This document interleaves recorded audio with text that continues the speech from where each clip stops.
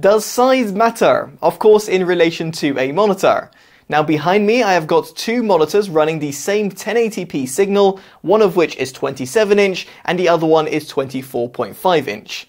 Now in this video, which has been kindly sponsored by Philips, I'll be covering everything you need to know about pixel density and furthermore the ideal resolution and also the monitor size that you might be wanting to aim for. So to kick off, I would like to point out why I'm actually doing this video, and that's because a lot of people have asked me in the past, would you actually buy yourself a 27-inch 1080p monitor?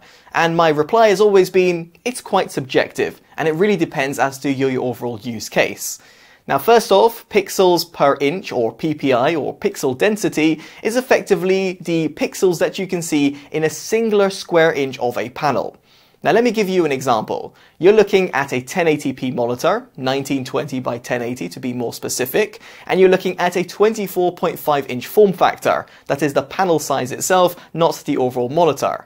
Here you're looking at a 90 PPI or just below it.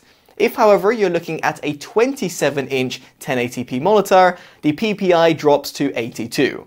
Now effectively, this means that the lower the PPI is, the more pixels you might be able to see on your screen at a given distance. Of course, this does differ. If you look at modern televisions, they often are running at a 4K resolution, and yet they sit at a size of 55, 65 or even larger. But then people do not complain about PPI. Rather, people who are looking at the PC monitor market seem to be a lot more accustomed to it. And frankly, that is because you're looking at text clarity rather than things that are moving on your screen. For example, movies, your terrestrial TV, or indeed if you're just watching some YouTube videos like this one. Text clarity is something that is very important to a PC monitor. Specifically, if you're looking for a monitor for productivity's sake, then here the lower the PPI might actually hamper your overall experience.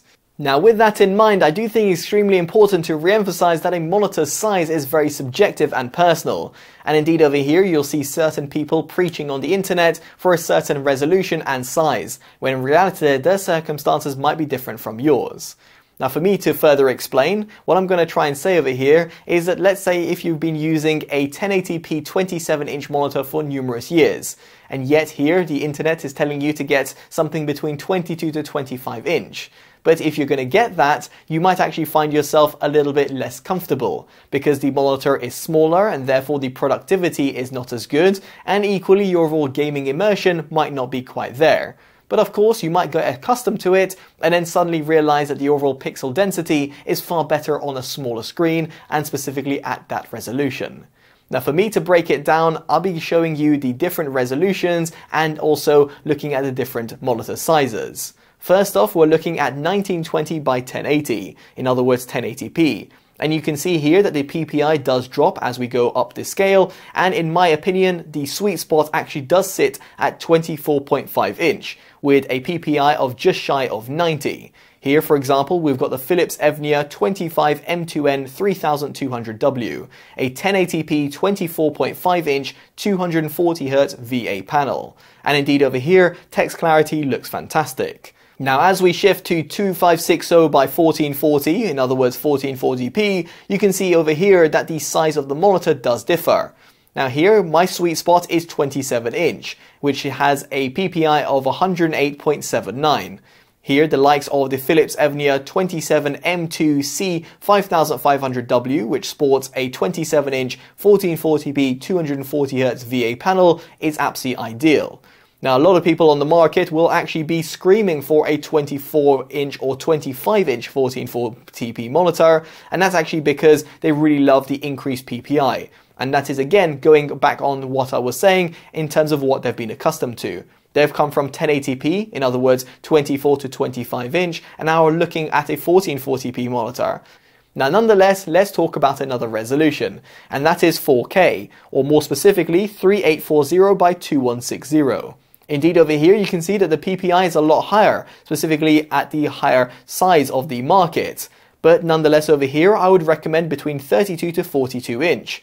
Taking the latter for example, we've got the Philips Evnia 42 M2N 8900, which sports a 41.54 inch form factor, 4K, 138Hz and an OLED display.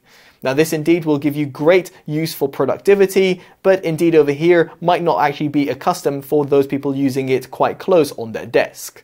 Now, just as an honorable mention, you've also got 8K 55-inch monitors, and you can see here that the PPI drastically increases, pretty much doubles over 4K, which is no surprise given the resolution of 7680 by 4320. Now, as for the ultra-wide market, it is a bit different, because here you have got different form factors. For example, a 49-inch 3840 by 1080, or indeed a 34-inch monitor that has 2560 by 1080. And indeed over here you can see that the PPI is actually very similar.